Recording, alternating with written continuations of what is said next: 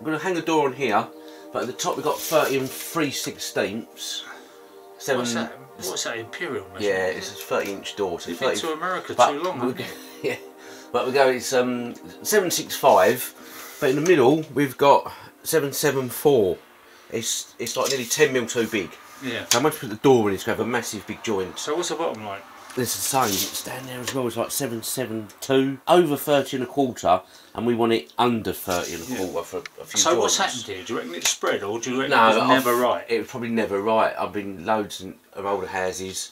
The linings, I think they just stood them straight on the floor. They didn't have 2 foot levels for the edge. That one looks like it's running down a little bit. And it's quite common, the linings are just big and you end up with big joints. We can take the architrave off here, just see if we can prise it out. A bit of expanding foam in now, because these are the little, I think they're the little blocks. Is it clinker blocks? Yeah, that's small, it. Yeah, the old small fire ones. spot. Yeah. So yeah, a bit of expanding foam. We might have to fix it. We say we get on. Might have to put a brand plug in. Well, there'd be cut nails. It'd be in with. It'd probably cut nails, yeah. So we might have to cut through the cut nails. Or we put some wedges in there just to wedge it out a little bit. That's you reckon the plan. pull the nails out? Hopefully, just pull it out a little bit and then a bit of foam in there. I think you won the lottery because you bought yourself a new hammer. Oh yes, new hammer on the firm. Yeah. So what's that all about then? That looks like a very fancy bit of kit. It's not dissimilar to the stiletto, is it? It's very similar looking, British made. This is Kinetic Customs. Oh, blimey. So I've been waiting for it for a while. There's a little bit of a wait, but yeah, nicely British made. When you say a little bit of a wait, what are you talking about? 2 months. Right, it's a straight claw. Straight claw. Well, straight claw, my E-swing, which I love, is a curved claw. But like sometimes there, you can get a different leverage on it for taking skirtings off. It was £150 with delivery. And you've got your name on it as well. Oh, it's engraved with your name? It's got your name on it as well. So if you're on site and somebody walks off with it, you can tell them straight away? Yeah, hopefully, yeah. But, yeah.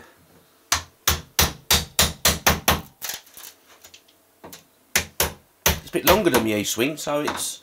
I'm going to miss at some stage. Would they call it a framing hammer? Yeah, I believe it's, you know, like the Americans, they do have a long hammer, don't they, for the framing. Yeah. I think with a longer handle, you can, like this is, I think, 16 ounce. Yeah. My E-swing's 24. And it's got a little nail thing and a got nail pullers there, so once you get the nail out, you can pull them round. But also a little magnet thing. Oh yeah, you've got one there, you put it in and start that. Basically, yeah, nobody ever does it. no, I think it's a bit gimmicky, isn't it? Or, yeah.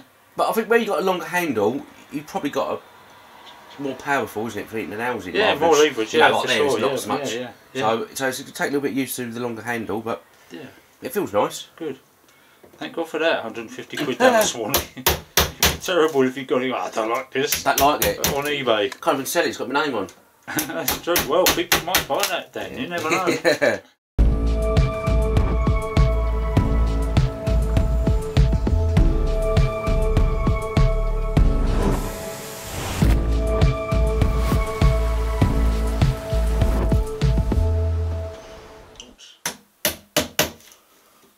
So the straight claw is quite good there. I can get behind it. Nice.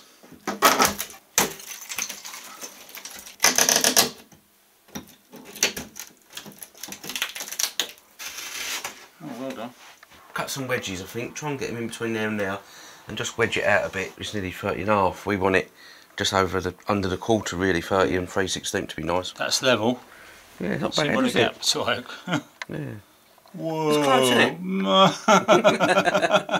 So what is that? That's what? An inch, 25 mil yeah, yeah, out of the bottom. You're not going to bring that lot over, are you? No. I was just going to bring it and then we'll fit the door to that. So it's dropped, maybe. So the whole lot has gone like that. No, that way. That way, yeah. Yeah, it's all dropped, sort of thing.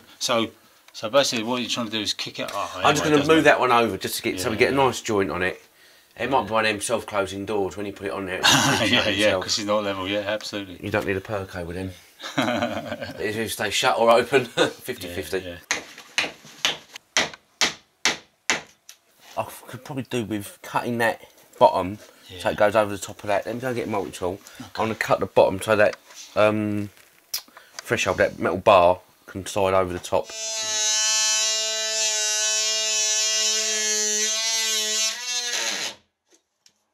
Just bit you. Yeah, it's a bit daft, wasn't it?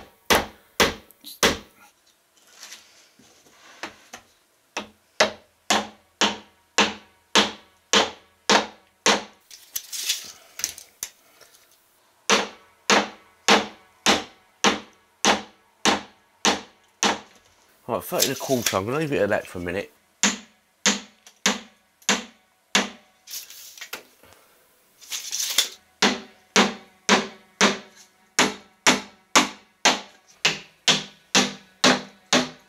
See, that's quite... Oh no, it's got a bit of a belly in it there. I think once we get the door on... That'd be good. Look at that bubble. Don't want to go crazy with the foam, do you? No, not in here. I don't want to look like the walls, and my gun is a little bit sticky now. I know, I've tried cleaning them. Once they go, they go. I've tried using the cleaner, and that don't really, when they've had enough, they just... like... What I've found with one of mine is that I was slinging it in the back of the van too much, as is my way. This bit got bent slightly, yep. And then the pin didn't slide in and out properly. So now I keep it in a nice place where it doesn't get damaged. Because the other thing, I've burst the can in the back of the van, and then it goes over all your tools. Yeah. But you discover it the next morning. It's about 2 hours work, isn't it? I'm going to keep it in a bag. So okay, that's a good idea. Keep it in now. So then, if you get anything fall on it in the van and break anything, you got half a chance of containing it. Yeah, good idea. That's the plan. Yeah, you are. That's the Daniel Cox foam bag. They're $5.99. Yeah. So thanks to Chris Burwood, because he showed me that he bought one of these and we was chatting about it on Instagram, and that's one of the other reasons I bought this new hammer. So cheers, Chris.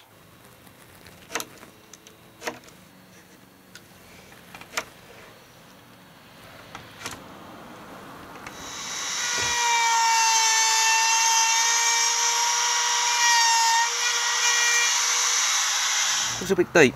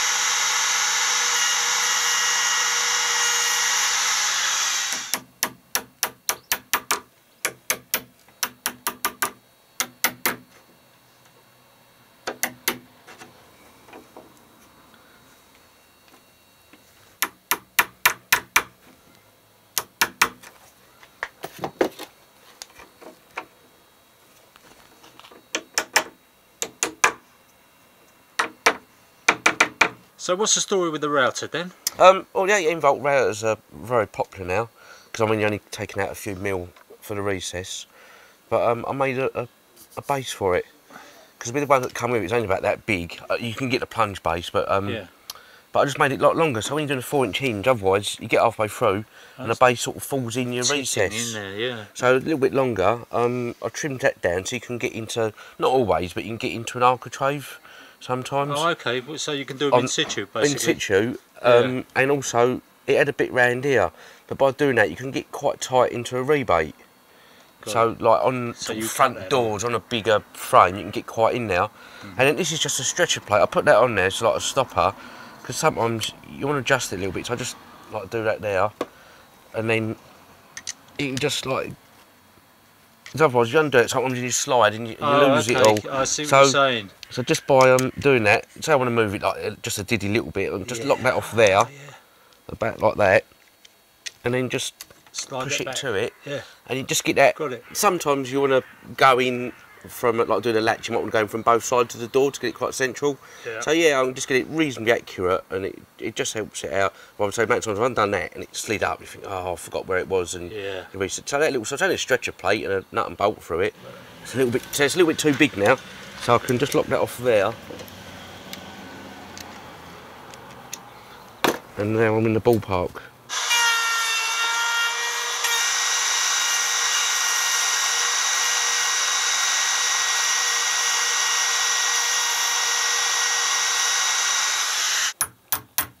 I've got a corner chisel, but yeah, right. I thought I'd go proper. There's a bit of a debate whether you should put the writing up the right way on the hinges. But I was always told the most to the post. So you've got the 3 pins there and then the 2. So the 3 go to the frame, the post. Right. So the 2 to the door. 2 to the door. Yeah.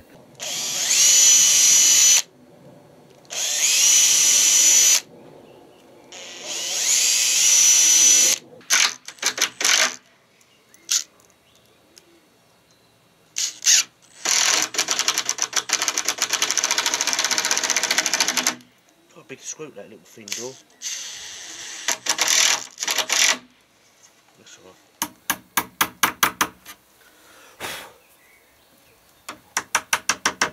Don't mute yourself lengthy old hammer yet. That's right.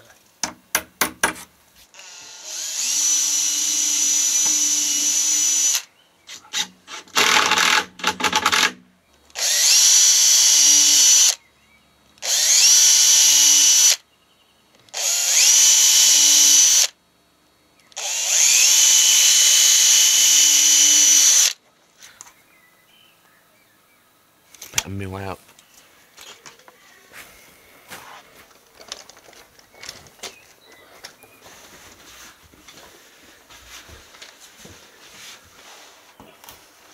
I think the bottom's going to rub.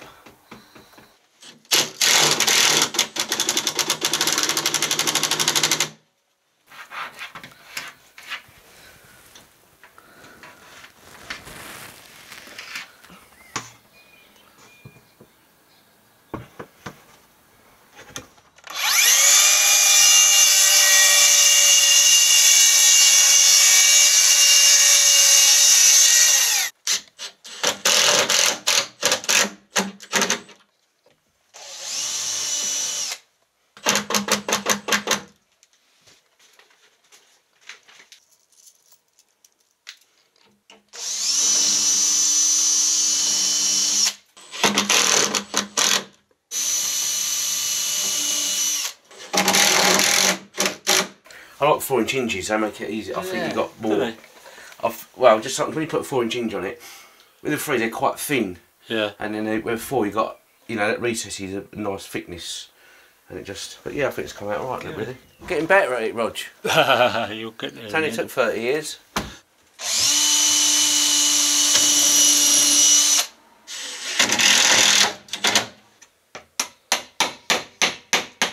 What's the secret to getting a stop off in one piece without snapping it? Difficulty, yeah. Paint it on, yeah? Yeah, just, you know, just run the standing knife down it, and then, not very well, but... Don't be greedy. Nah, we just try and ease it off gently and move it over quite a bit.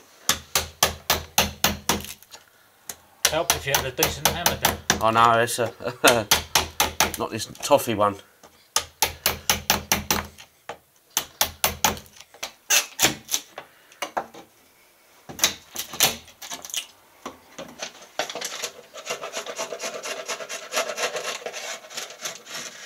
So what's that then you're using?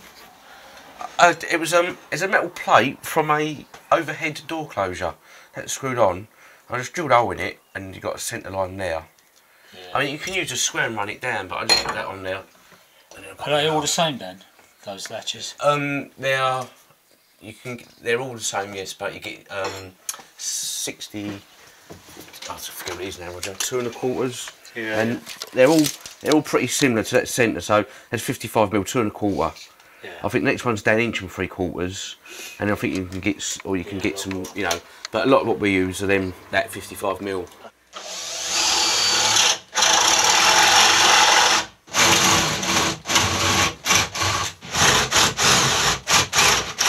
I've done a 22mm hole, but they're a bit of a pain sometimes because if you do it much wider, you start getting a bit close to the plate, right. Yeah. And you move over a little bit. I mean, if I'm doing loads, I've got a jig that I put in there, the trend jig. They're quite good, they are.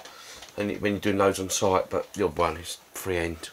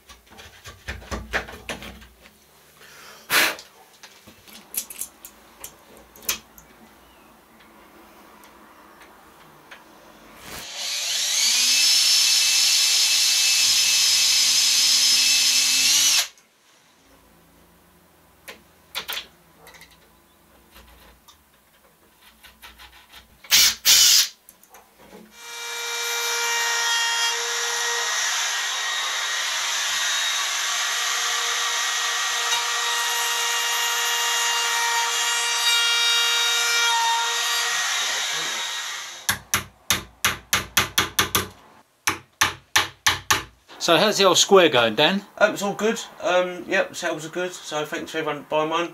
And next week, Tuesday, Wednesday, Alexander Palace Toolfair. So I'll be up there displaying and selling the roofing square.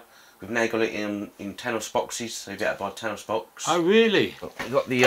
Oh okay, so the guy could buy it. You can actually buy it. So we'll buy it in a box. So I'll be there. So Alexander Palace Toolfair, Tuesday, Wednesday, free to get in. Free to get in. And you'll come and say hello to you, yeah? Yep, and no sugar in my tea.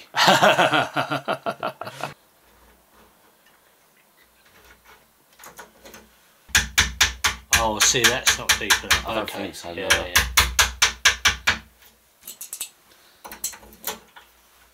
That should pull in there nice.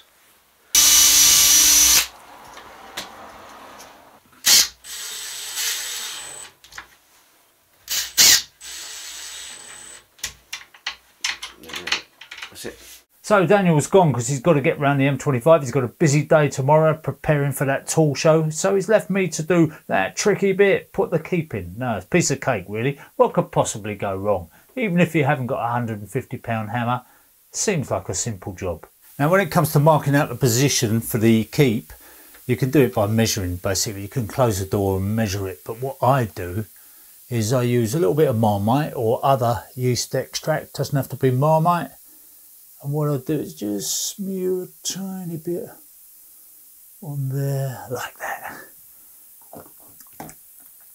Important thing then, look your finger, lovely. And then push it in, line it up so that we're exactly where we want to be, and then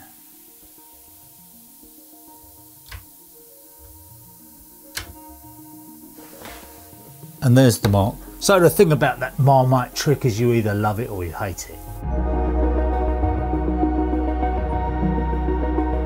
Right, so if this rattles, if when you put the door and you put the door stops on, the thing rattles, what you can do is just bend this little bit of metal out here and that just firms it up. That's what that's for, that little bit of metal. Adjust it.